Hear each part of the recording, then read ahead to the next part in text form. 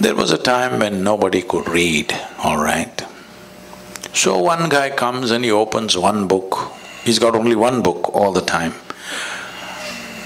Well, if you read 10 books, you become a scholar. If you remember 10 books, people say you're a PhD. If you know one book, you become a representative of God. How's this? Forever it's been happening, this will not work in the future. Because my phone will recite all the scriptures put together at one time. Yes, it will. Yes or no? Just because the guy knew how to read, he was acting like a representative of God. Suppose I came to California 1000 years ago on a bicycle, when nobody had seen a bicycle, you don't know what it is. I came riding on these two thin wheels. Wow! I came and parked here and said, I've just come from heaven on this special God-given vehicle. You would all bow down. So after I finish my whatever bull with you, when I want to go and rest, I take away the front wheel and sleep on it, because if any of you learn how to ride, then my heavenly status will go.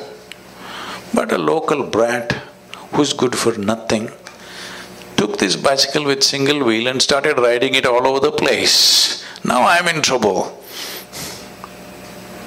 This is happening. The Google lady will recite every scripture that you want.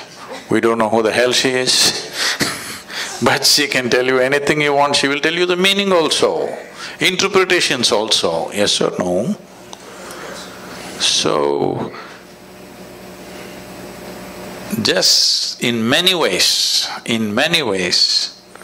because human beings by themselves did not do it, because people did not do it consciously, I think in many ways the technological developments are going to end. A whole level of nonsensical things that have been happening just because somebody remembers something, somebody can recite something, they were elevated, all this will go.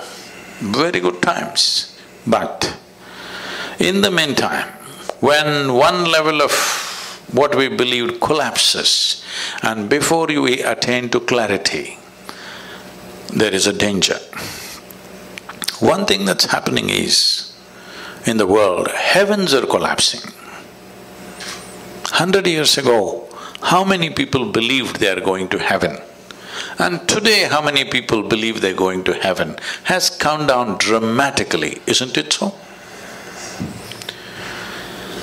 So, is it okay? Good, yeah. Real good. This happened in Alabama.